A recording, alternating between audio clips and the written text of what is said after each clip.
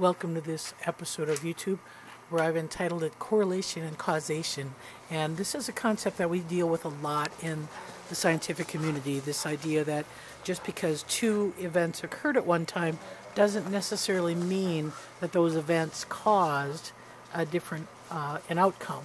So in this case, I'm featuring Luna and Grizzer, and certainly we have talked a lot about their transition together, and the first few months it was pretty much just coexisting where we didn't have much interaction. Most of the time Luna would food possess Growl and Grizzer would give her a wide berth. But we got a bout of a little bit colder weather that came in after we had some warm weather, and then seasonally this seems to be the time of the year when we do see hormones kind of peak in the wild wolf breeding season or in captive wolf breeding season.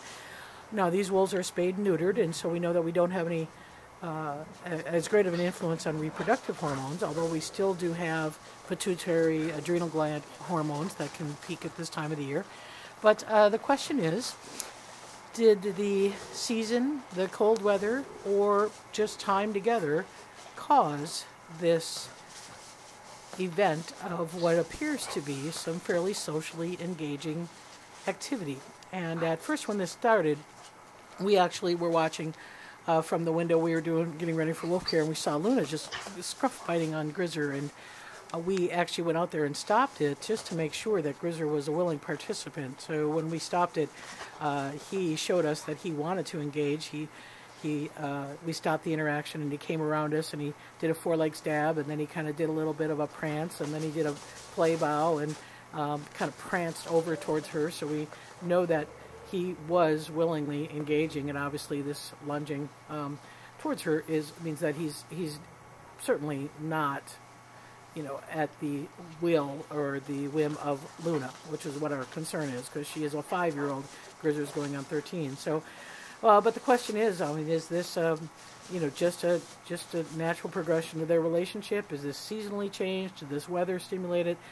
There's things that we can do to be able to try to identify that are related to maybe looking at cortisol, looking at hormonal things, but they require a lot of blood work and certainly not something that we're interested in. But we always want to be sure that when we're making observations and recording data, that we're thinking about the scientific method, that just because this correlated with colder weather, or this correlated with March, this correlated with timing, how long they've been together, doesn't necessarily mean it caused this interaction.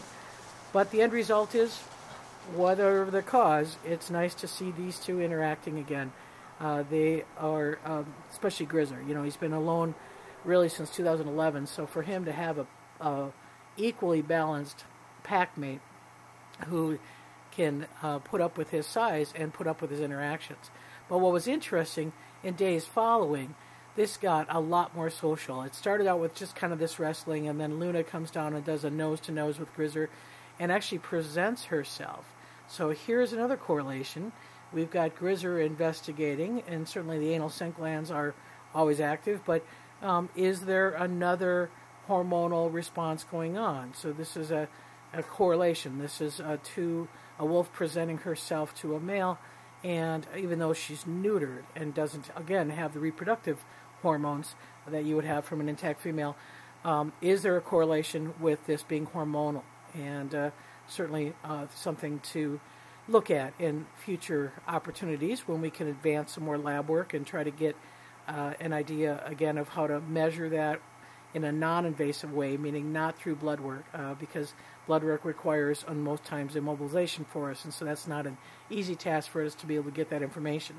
So we've been looking at things like fecal cortisol or cortisol stress hormone identifiers within the hair samples, prolactin hormone opportunities to identify, again, a calming version of that hormonal response in the spring. So that's just something I wanted to add, and again, we always talk about making sure when we're observing the wolves that we look at all of the factors before we make or jump to kind of a conclusion or draw from a conclusion. So here's another correlation issue. Notice Grizzer's got a back right leg he's not weight bearing on.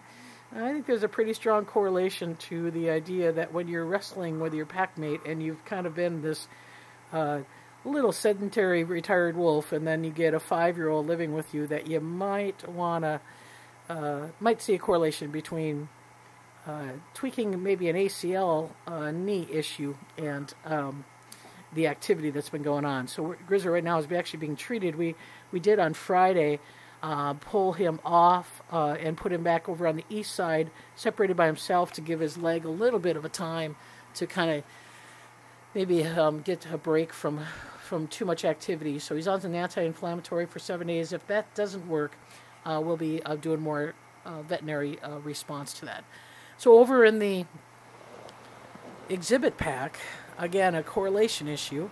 We had a little bit of an issue with Aiden on about a week ago, maybe 2 weeks ago now. We had some really strong winds, high gusting winds, 30, 40 miles an hour. And Aiden's not a big fan of wind. So he comes up with a couple of back legs, both back legs, a little tender. You could see down on the haunches a little bit.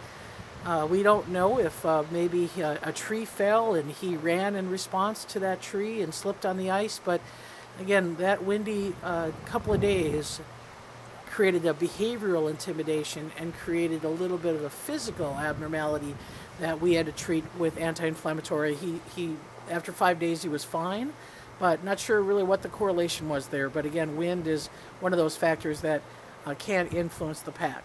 So that's kind of what's going on. We are in the midst of webinars, birthday webinars. Bolt's had his webinar on the 17th.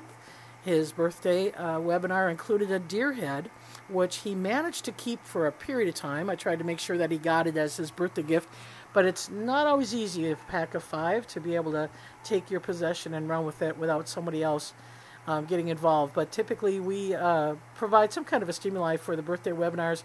So coming up, we have Luna's birthday webinar on March 25th, and then April 27th is Denali and Aiden's webinar. Obviously May 2nd, Axel and Grayson, and then we end the birthday webinars with Grizzer on May 5th. So if you're interested in participating in one of the webinars, we got a link here on the screen that you may connect with our registration page and see all of our webinars that we have to offer for the upcoming year. So that's it. Sorry for a little bit of delay. It's been very busy here again between Aiden's issues, Grizzer's issues, and snow and life on the exhibit. Always takes a priority over all my other duties. So we're happy to report pups are doing well. Axel 92 pounds on the left there. Grayson still around that 80-pound rate, dealing with a little parasite issue we're trying to solve with him. But otherwise, everybody's healthy and active. So thanks for watching. See you next week.